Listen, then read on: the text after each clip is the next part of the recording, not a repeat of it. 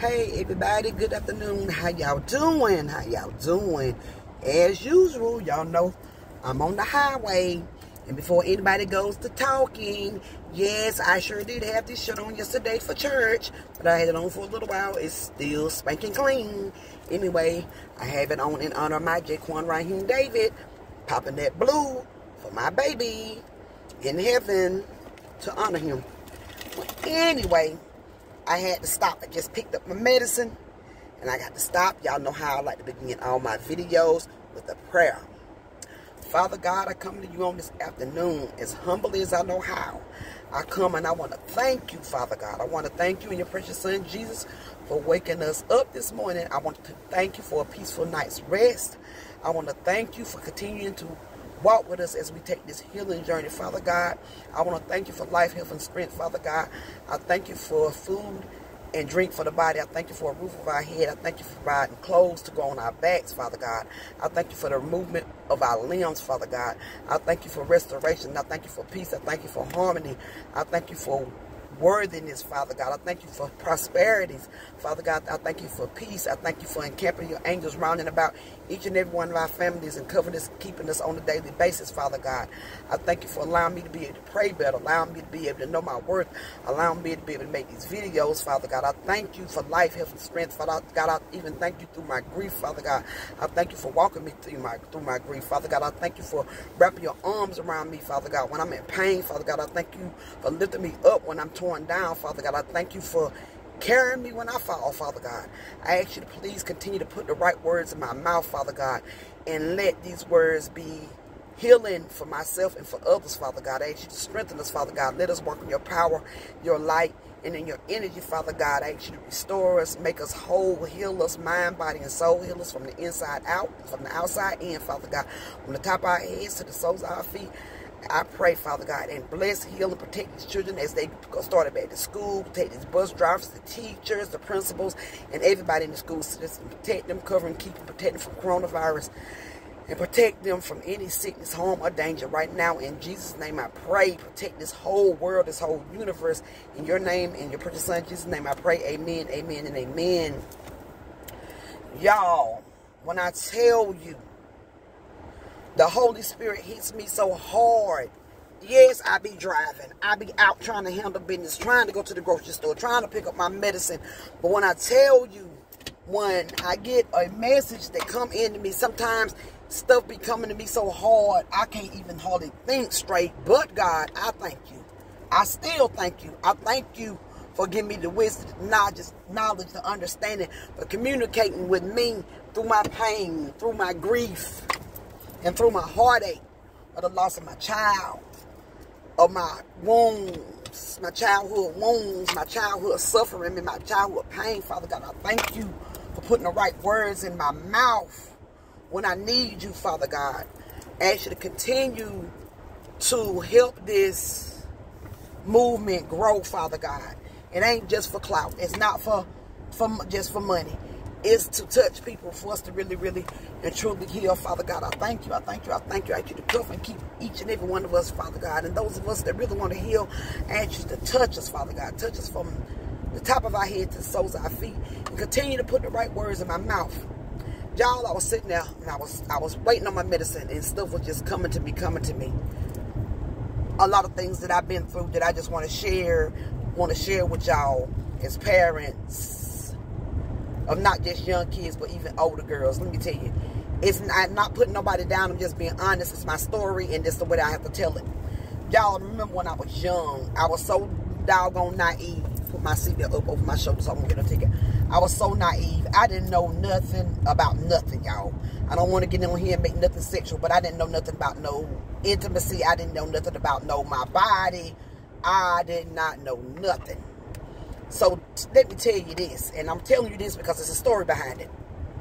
When it was time, I was older when I started my monthlies. I was older. And I used to be tomboyish because I loved climbing trees, we lived in the woods, so I stayed climbing trees, standing in the dirt, making dirt pies and doing all this. And even when I got older, I still was kind of childish. I ain't even gonna lie. Even now, I feel like I don't act my age. But anyway, I remember I was climbing a tree. I'll never forget when I started my monthly. Ugh, don't even want to think about it. I was climbing a doggone tree. And when I got down there to that tree, I had seen some blood on my clothes. Y'all ain't trying to be gross, fellas. If I'm gross, y'all, I'm sorry, but it's life. That's how we make babies. That's how we got put here. Well, anyway, I'm like, I done cut myself. I'm looking for the blood, looking for the cut. I couldn't find it. Man, I couldn't find it. So anyway, I kept seeing this blood. I goes to use the bathroom. Then I seen it. Oh, you talking about screaming and howling? I was howling like a fool. I was howling like I was dying. I felt like I was dying. My stomach was hurting, cramping. All my life I had the worst monthlies ever. But my stomach was cramping. I was in so much pain and misery. I didn't know what was going on because I was never taught. I'm not knocking you, Grandma. I'm not knocking you, Auntie. Y'all did the best job y'all could do at raising me. But when it comes to telling people personal things about a woman having a monthly and all that, y'all left me being naive. I didn't know nothing about no pad, about no tampon, about nothing. So I was walking around for years and years using tissue, being ashamed of what was going on with my body. So I say this, I say that to say this. Y'all talk to your young ladies and your young fellas. Talk to them and guide them so they'll be well equipped in this lifetime to be able to handle tough situations. Tell these little young girls about their bodies. Tell them that they're going to have a period. Don't let them go out and find out that the way that I did and be traumatized. I don't know why that came in my spirit, but it's like the day that everybody went back. Well, most kids went back to school. They went back here in North Carolina. But anyway, y'all tell these kids about their bodies and about human nature, and don't let them be dumb about when they become of age, about about time they know they're starting their monthlies. Don't let them walk around and not know what to do. Don't let them walk around in shame and embarrassed about their bodies and about their sexuality. Tell them the right way so they won't have to learn the wrong way. I don't know why that's in my spirit, but God says tell your children, inform your children of what they need to know about their bodies, about their personal hygiene. Allow you little young girls to be young girls and carry themselves as young ladies. And allow me, young guys, to be gentlemen, to be caring, compassionate, and kind. Y'all don't realize it ain't just a lot of females and stuff that's broken. A lot of men are broken. A lot of men have been through a lot of hurts. They done been molested and don't want to talk about it. Done been hurt. Done been beat on, used, and abused. It's just as well as the females. This go for both of them. Y'all teach y'all little girls how to be young ladies, how to carry themselves properly, and you teach your young men how to be young men, how to respect themselves, respect young ladies, and how to be cordial and how to be in life, y'all. It's just like we done fell away from that. It's like where the men used to open doors for the women, make the women feel special. The women used to hee ha ha, take the women on little rides and stuff, feel good, and the women used to be smiling and know how to be kind to that gentleman. But that we done lost all that. I'm gonna tell y'all, you don't want your children out here experimenting with sex, being promiscuous, doing all kind of things behind your back. You want them to be able to communicate and talk to you, informing you when they're thinking about having sex. So y'all talk to them. I'm telling y'all because it's my story. When I was young, I was dumb and naive. I learned everything the wrong way and nothing the right way. Yes, I did. I learned everything the wrong way. I learned things the wrong way, y'all. I learned things the wrong way. I learned about sex the wrong way. Act like sex was so good. Sex won't hit nothing when it finally happened to me when I lost my virginity. I hated it. I hate that I gave that part of me up. I'm not gonna lie. I hate I gave it up, and I'm sorry. I hate I gave that part of me up to the wrong person. I know we're talking about, it's just something I gotta talk about. I don't know, the Lord laid on me to talk, so I'm talking. Y'all inform these kids about their bodies, about sexuality, about man and woman, about their hygiene, about just knowing they can be open and honest with you as a parent, so they won't have to keep secrets, so they can tell y'all things. They just started school, y'all. They hear about everything in school. People do all kind of stuff now, y'all. I don't even believe some of the things that people out here doing. When I be hearing about that, I say, oh, no, that can't be true. But it is, y'all. Y'all, that's why you got to talk to your children, y'all. I'm stressing that. Talk to your children about their bodies, because I was a dummy out here. I'm going to tell the truth. I'm going to call myself a dummy. Foolish. An idiot. being used and abused, taken advantage of. From this situationship to that situationship. Not being treated with worth. Not being treated of being worthy because I didn't feel worthy. Not being treated like a queen because I didn't feel like a queen. Not being treated and valued because I didn't have no value for myself. Not being treated and respected because I didn't respect myself.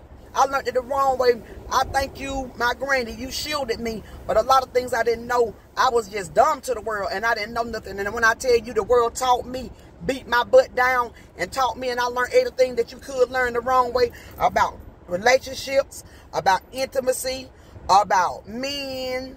I just learned it all the wrong way. If I could go back and change a lot of the past, I would. I'm not saying that I learned from it though, y'all. I'm gonna be honest with y'all. Learn from my mistakes.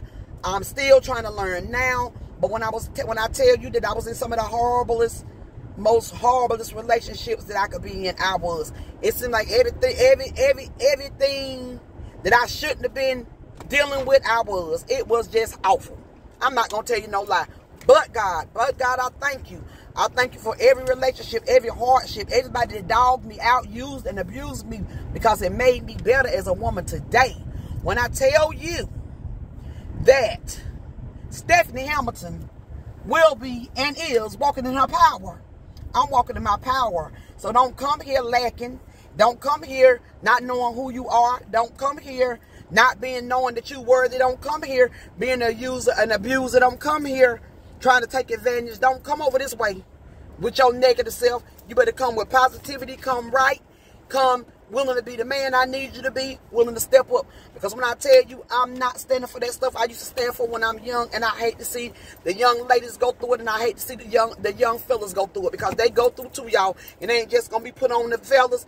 It's the fellas go through. Men go through a lot that they don't even want to share because they be embarrassed. But fellas, y'all got to know that's how you heal. The way to you healing is being able to talk about it, accepting it, pray about it first, talking about it with somebody you can trust, accepting your wounds and moving on.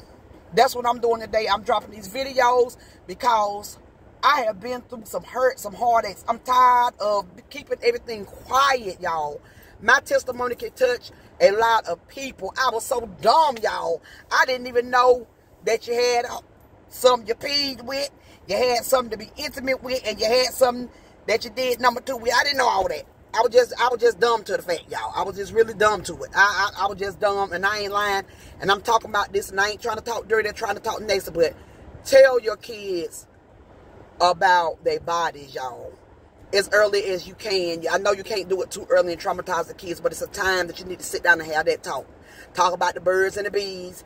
Talk about menstruation. Talk to the guys about their what they got going, their personal parts, and just talk to them.